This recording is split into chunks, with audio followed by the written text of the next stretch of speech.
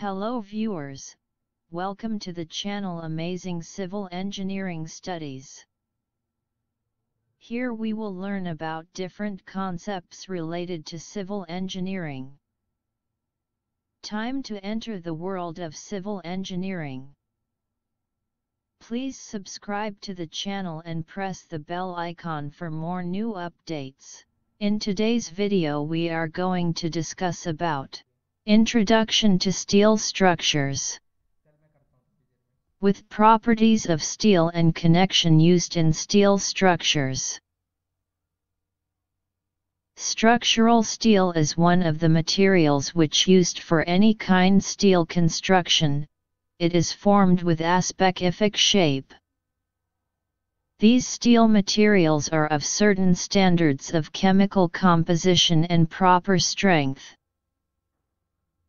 The steel materials are also defined as hot-rolled products, having cross-sections like angles, channels, and beam. All across the world, there is an increasing demand for steel structures. There is a big advantage of steel over the concrete in terms of its ability to bear better tension as well as the compression which resulted in lighter construction. The Steel Authority of particular country takes care of the availability of structural steel for construction projects. There are various structures which come under the edges of steel structures. These structures may be used for the industrial, residential, office and commercial purposes. The purpose of bridges for roadways and railway lines. The structures like towers are used for different purposes such as power transmission, nodal towers for mobile network, radar, telephone relay towers, etc.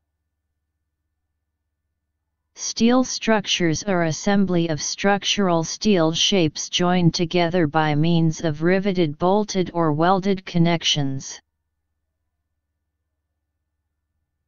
Selection of a section out of those available in the market. Concrete structures are easily joined together by monolithic construction.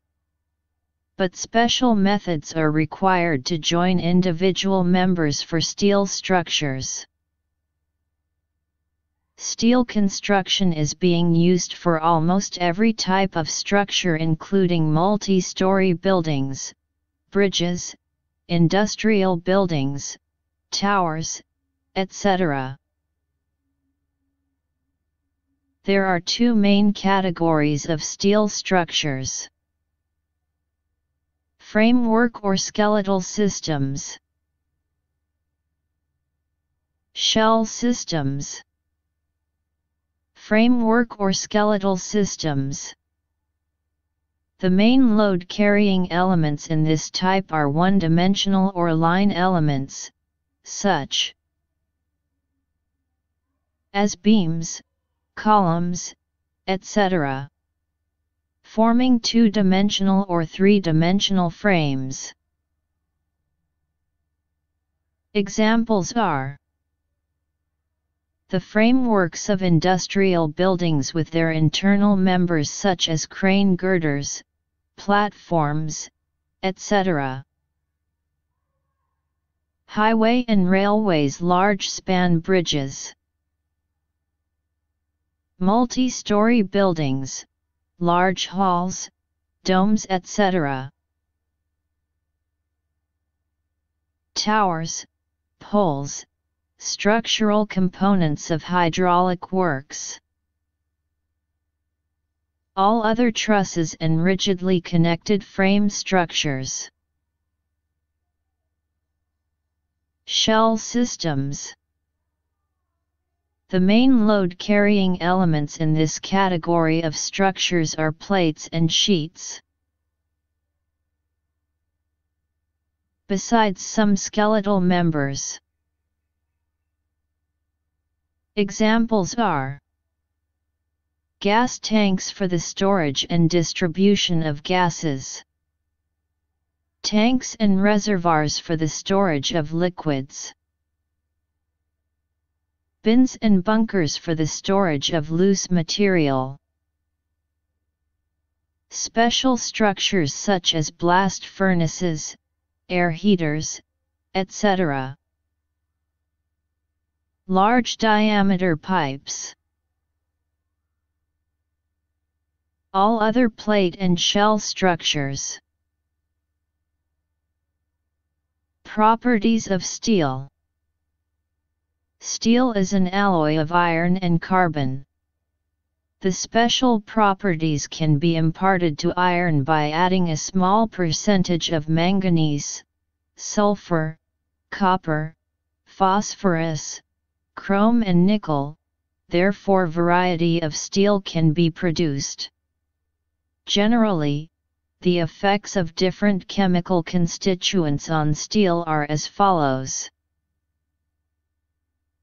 Increased contents of carbon and manganese will induce the properties such as higher tensile strength and yield strength but have lower ductility and it is more difficult to weld. If the contents of sulfur and phosphorus increased beyond percentage, then it induces brittleness and therefore it affects the ability to weld as well as fatigue strength. The contents of chrome and nickel will induce the corrosion resistance property in the steel. The resistance to high temperature can be improved too. The resistance to corrosion can be improved by adding the copper. The slight changes in the chemical composition will result in the various types of steel. This type of steel is used as structural members like tubes, sheets, pipes, bolts, rivets, reinforcement bars, etc. The heat treatment and alloys used in the production of steel results in different properties and strength. The mechanical properties of structural steel are as follows. Tensile strength. The stress-strain curve for the steel is generally obtained by conducting tensile test on any standard steel specimen. Tensile strength of the steel can be defined in terms of yield strength and ultimate strength. Hardness. Hardness is regarded as the resistance of any material to identification and scratching. This is generally determined by forcing an indenter onto the surface. The resultant deformation steel is both elastic and plastic. The different methods to find out the hardness of metal, which includes Brinell hardness test, Vickers hardness test, and Rockwell hardness test. Notch toughness. There is the possibility of microscopic cracks in a material, or the material may develop such cracks as a result of several cycles of loading. These cracks may result in sudden collapse of the structure and it is very dangerous. Therefore, to ensure that this should not happen, materials in which the cracks grow slowly are preferred. These types of steel are known as notch-tough steels, and the amount of energy it absorbs is measured by impacting the notch specimen. Fatigue strength. A component of structure, which is designed to carry a single monotonically static load, may fail if the same load is applied cyclically a large number of times. If the example of a thin rod is considered, it bent back and forth beyond yielding fails after few cycles of such repeated bending. This type of failure is termed as fatigue failure. Examples: bridges, cranes, offshore structure, slender tower, etc. Corrosion resistance. Corrosion is the procedure in which oxidation of a metal in a normal atmospheric condition owing to the excessive presence of moisture and oxygen in the air. Corrosion of the metal is a very natural and rapid phenomenon in the areas of high humidity and places closer to saline water. Therefore, the efforts to be made to control the corrosion by using galvanized and epoxy-coated reinforcement bars but failed in practical usage due to the risk of disbanding, causing accelerated corrosion. Corrosion resistance elements such as copper, phosphorus, and chromium are added in appropriate measure to the metal, which results in corrosion-resistant steel. Connections in steel structures. The steel structures are constructed by properly connecting the available standard sections. The connections are an important part of steel structure and are designed more conventionally than any individual members. There is a discrepancy between the actual behavior and the analysis of steel structure is large, therefore the connections are complex to analyze and design. When the structural member fails in case of overloading, then there is a general practice to prefer the individual member rather than the connections, therefore this kind of practice affects many structural members. The cost of structural steel consists of major portion of connections, and that is the reason primary importance should be given to the design of connections for safety and economy of structure. The connections are generally provided in the following cases. When there is the requirement to cater the heavy load and long span, then the build-up sections are to be provided. In this case, this section should be connected together to get a good section. In case of longer span, the length of standard section needs to be connected with other section. In this case, to connect the multiple sections, proper design of connections are important. The different members need to be connected at the end, for example secondary beams to be connected to primary beam, column, footings, etc. The classification in the connections provided in the steel structure is as follows. Riveted connections, bolted connections, welded connections, pinned connections, riveted connections. Rivet. A rivet is made up of round ductile steel bar which is called as shank and with a head at the one end. It is made up of mild steel or high tensile steel. The riveted connections are nowadays obsolete. The understanding of this type of connections for the strength evaluation and rehabilitation for an older structure is essential. While the connection procedure for riveted connections is same as that of the bolted connections. Riveting. Riveting is the particular method of connecting together pieces of metal.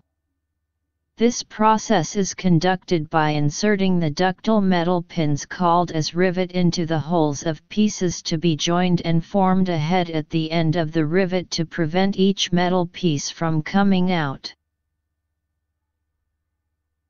The shank of the rivet is made up of the length to the extent through the different parts which is to be connected and with sufficient extra length for a skinned head to be made at the other end.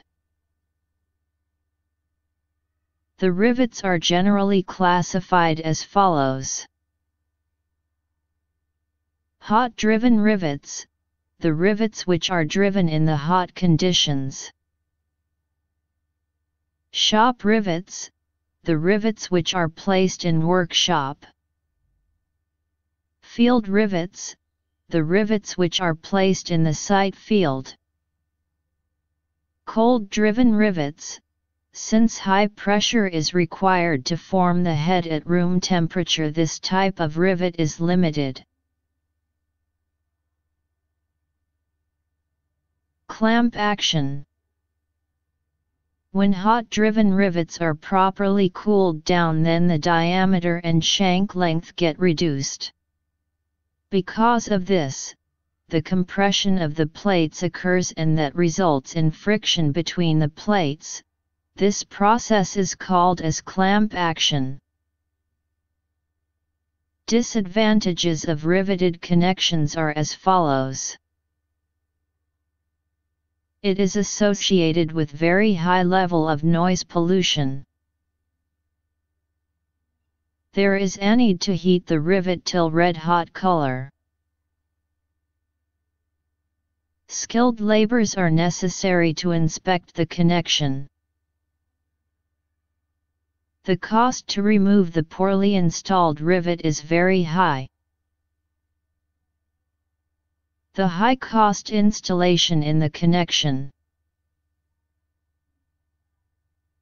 Bolted connection. Most commonly used connections include the bolted connections. This connection has the advantage of flexibility in assembling parts of the structure as well as disassembling it, and which is necessary if there is inspection or some routine maintenance. This type of connections is applicable for members subjected to tension or shear, or both tension and shear. A bolt is a metal pin with a head formed at one end and the shank threaded at the other end so that nut can be received. Generally, the bolts are used to connect the pieces of metals by inserting them through the holes in the metals. At the threaded end, nuts should be tightened. Classification of bolted connections. The classifications of bolted connections are made on the basis of resultant force transferred, type of force and force mechanism. On the basis of resultant force transferred. Concentric connections. When the load of structural member passes through the CG of the section, then this type of connections are made. Eccentric connections, whenever the resultant force is acting away from the CG of the connections. Moment-resisting connections, whenever the connections are subjected to moments. On the basis of type of force. The connections are classified as shear connections when the transfer of load occurred through shear. Example: lap joint, butt joint. Tension connection, whenever the transfer of load occurred through tension on the bolts. Combined tension shear connections, whenever the bracket connection is used to connect the inclined member to the column of the structure. On the basis of force mechanism. Bearing type connections, to transfer the force bolts bear against the hole.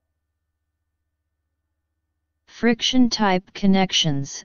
Due to tensioning of the bolts, the force is transferred through friction between the plates. The design philosophy. The conventional method to analyze the connection is based on the following conditions. The deformation of the connection is ignored as the connected elements of the structures is considered as rigid connections. The connectors used to connect different elements of the section behave like linear, elastic way until it fails. The ductility property of connectors of the structures is unlimited.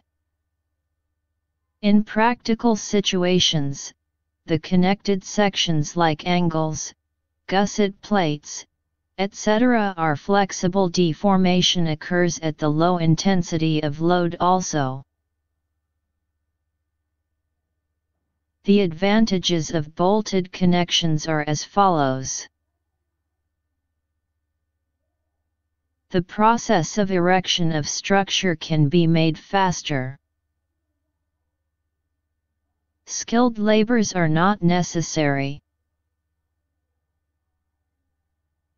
Connections do not involve the noise. Requirement of labors is less. Immediate use of structure is possible in case of bolted connection. The alternative arrangement of structural members is possible if required. Lesser working area is required. The disadvantages of bolted connections are as follows. The material cost is very high.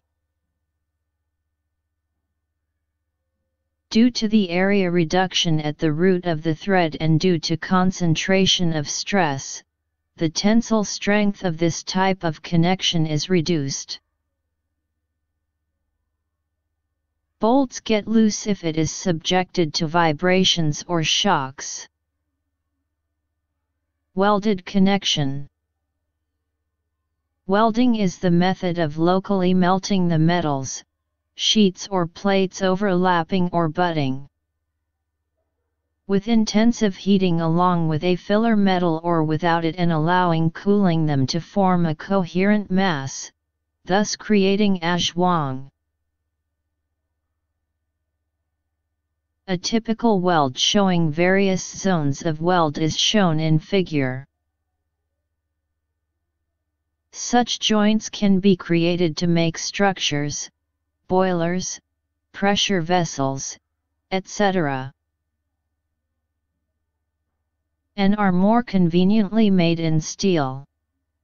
The progress has been made in welding several types of steels, but large structure size may impede the use of automatic techniques and heat treatment, which becomes necessary in some cases. Types of welded joints.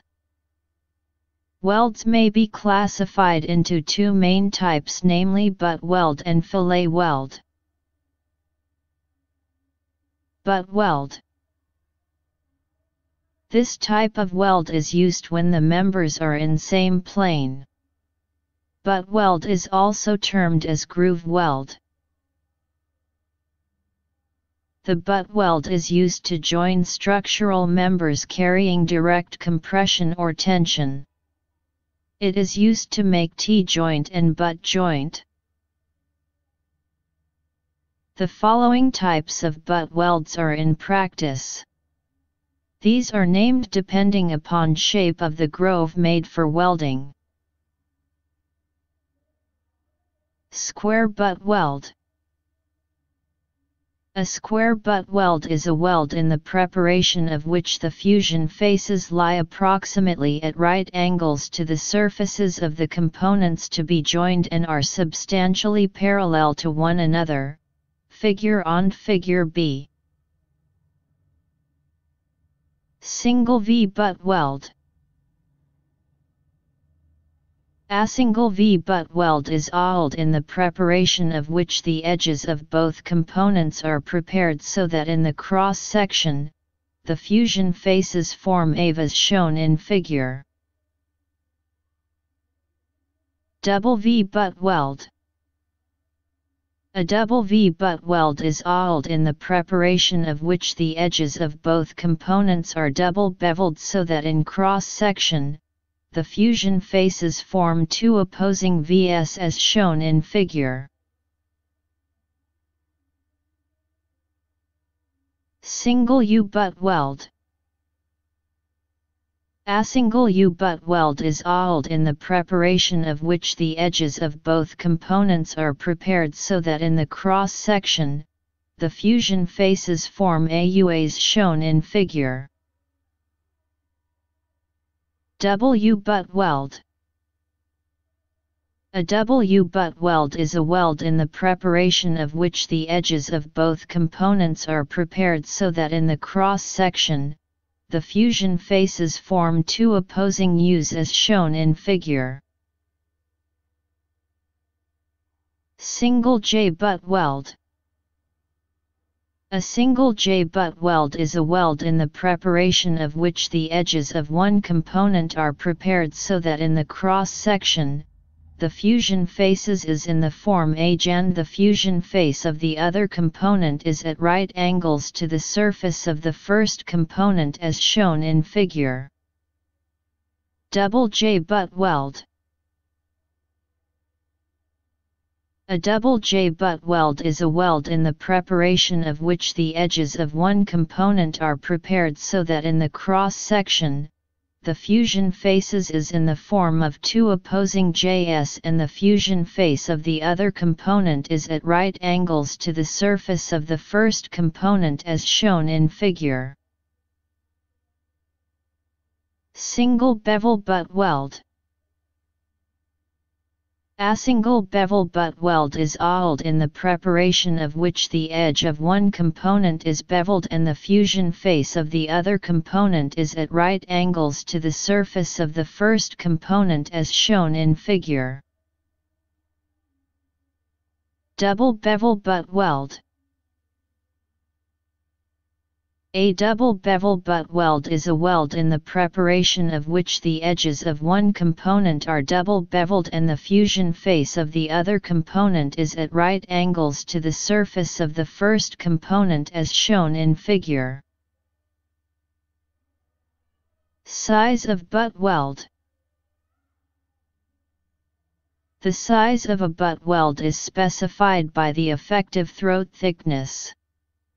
The effective throat thickness in case of complete penetration butt weld is taken as the thickness of thinner part joined. The double V, double U, double J, and double bevel butt welds are the examples of complete penetration butt weld. The effective throat thickness in case of incomplete penetration butt weld is taken as 7/8 of the thickness of the thinner part joined. But for the purpose of stress calculation, a required effective throat thickness not exceeding 5/8 of the thickness of thinner part joined should be used. An incomplete penetration butt weld is also termed as unsealed single butt weld. Single V, single U, single J, single bevel butt joints are the examples of incomplete penetration butt weld. In incomplete penetration butt weld, the weld metal is not deposited intentionally through the full thickness of the joint. The unwelded portion in incomplete penetration butt weld, welded from both sides, shall not be greater than 1/4 of the thickness of thinner part joined and should be central in the depth of the weld.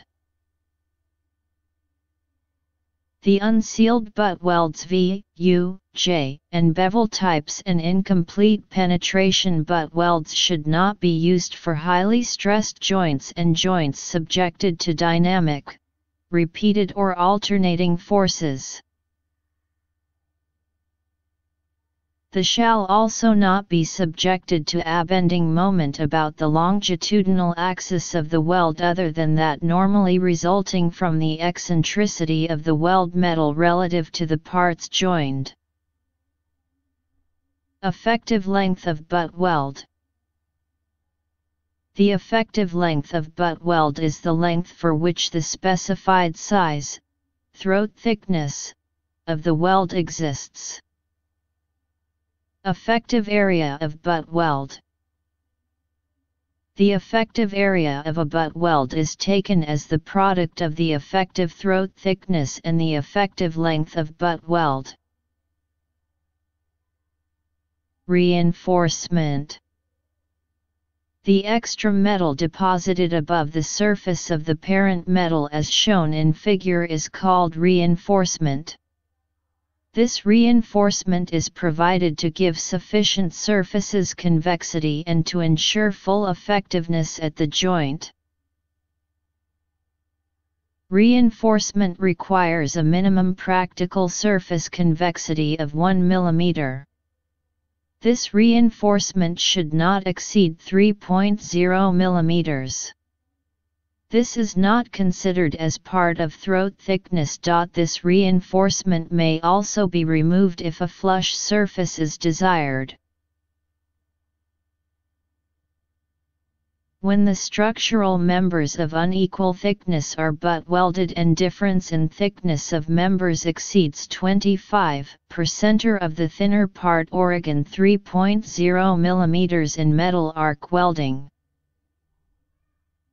6.0 mm or more in oxyacetylene welding, the thicker part is beveled so that the slope of the surface from one part to the other is not steeper than 1 in 5 as shown in figure A. Where this arrangement is not practicable, the weld metal should be built up at the junction with the thicker part to dimension at least 25% or greater than that of the thinner part in metal arc welding as shown in figure B. Alternatively, the weld metal should be built up to the dimensions of thicker members as shown in figure C. In case of complete penetration butt weld, generally, Dehn calculations are not necessary, as these will usually provide the strength at the joint equal to the strength of the member connected. Fillet weld. This type of weld is used when the members to be connected overlap each other. A fillet weld is a weld of approximately triangular cross-section joining two surfaces approximately as right angles to each other in lap joint or T-joint. A fillet weld is shown in figure. When the cross-section of fillet weld is 45 isosceles triangle as shown in figure below, it is known as a standard fillet weld. The standard 45 fillet weld is generally used. When the cross-section of the fillet weld is 30 and 60 triangle as shown in figure, it is known as a special fillet weld. A fillet weld is termed as concave fillet weld or convex fillet weld or miter fillet weld depending on the weld face in concave or convex or approximately flat as shown in figure, respectively. A fillet weld is termed as normal fillet weld or deep penetration fillet weld depending upon the depth of penetration beyond the root is less than 2.4 mm or more respectively. The fillet welds are of three types as shown in figure. Side fillet weld. It is fillet weld stressed in longitudinal shear, i.e., a fillet weld, the axis of which is parallel to the direction of these applied loads. It is also termed as longitudinal fillet weld. End fillet weld. It is a fillet weld stressed in transverse shear, i.e., a fillet weld, the axis of which is at right angles to the direction of the applied load. It is also termed as transverse fillet weld. Diagonal fillet weld. It is a fillet weld the axis of which is inclined to the direction of the applied load. A fillet weld is placed on the sides or end of the base metal and it is subjected to shear along with tension or compression and usually bending. Specification of fillet weld. Size of fillet weld. The size of normal fillet weld is specified as minimum leg length of a convex or miter fillet weld or 1/414 times the effective throat thickness of a concave fillet weld. The size of deep penetration fillet weld is specified as minimum leg length plus 2.4 mm. The length of leg is the distance from the root to the toe of a fillet weld, measured along the fusion face. The International Standard Code has recommended the minimum size of the weld. If the thickness of thicker part is up to 10 mm, the minimum size of the welding is 3 mm. If the thickness of thicker part is in between 10 mm to 20 mm, the minimum size of the welding is 5 mm. If the thickness of thicker part is in between 20 mm to 32 mm, the minimum size of the welding is 6 mm. If the thickness of thicker part is above 32 mm, the minimum size of the welding is 10 mm. When the minimum size of the fillet weld is greater than the thickness of the thinner part, the minimum size of the weld should be equal to the thickness of thinner part. Where the thicker part is more than 50 mm, special precaution like preheating will have to be taken. Effective throat thickness. The effective throat thickness of a fillet weld is the perpendicular distance from the root to the hypotenuse of the largest isosceles right-angled triangle that can be inscribed within the weld cross-section. The effective throat thickness of a fillet weld shall not be less than 3 mm and shall generally not exceed 0.7 times the thickness of thinner part and equal to the thickness of thinner part under special circumstances. Effective throat thickness equals 0.7 times size of weld. In general, for the purpose of stress calculation, effective throat thickness equals K times size of weld, where K is a constant.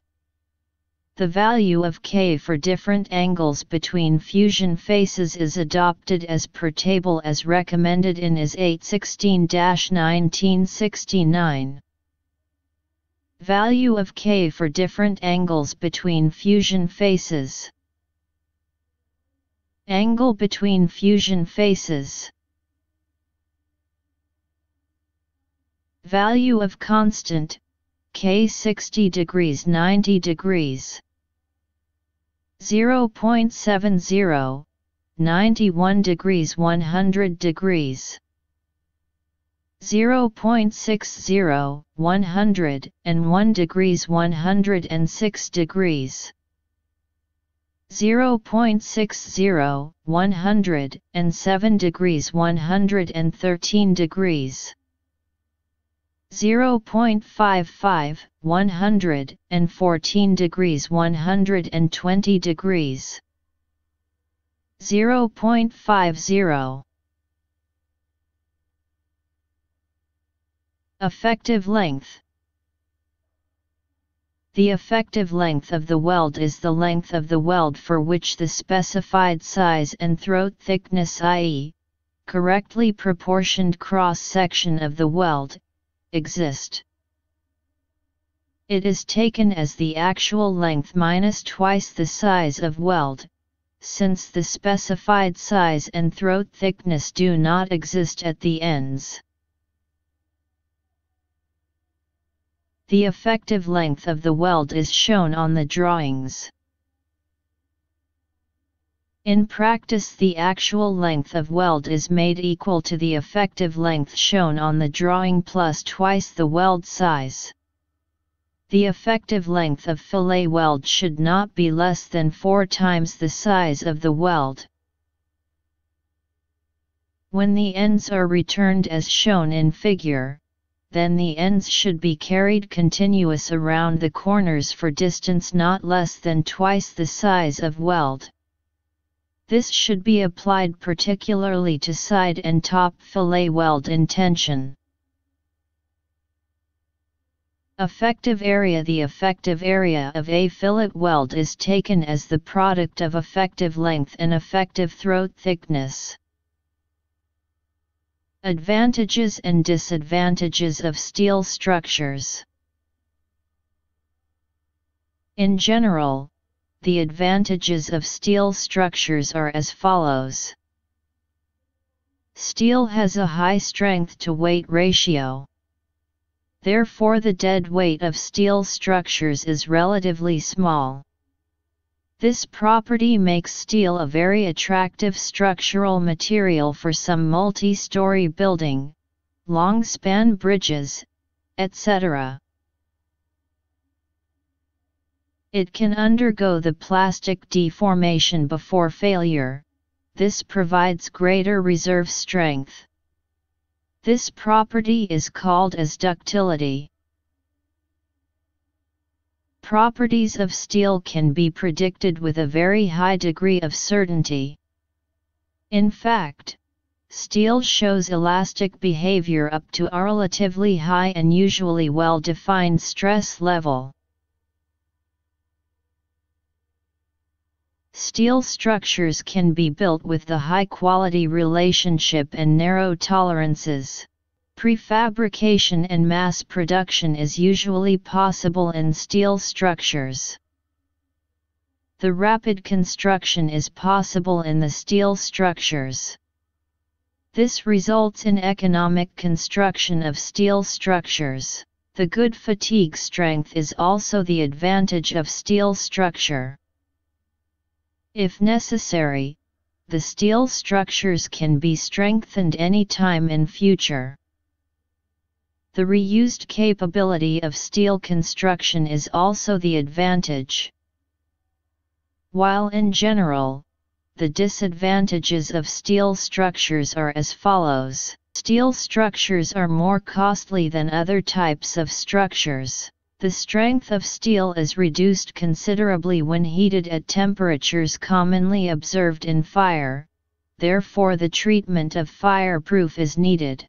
The steel structures, when exposed to air and water as in the case of bridges, there is a big possibility of corrosion and it needs regular maintenance. Thank you for watching. For now, please subscribe, like, share and do not forget to press bell icon.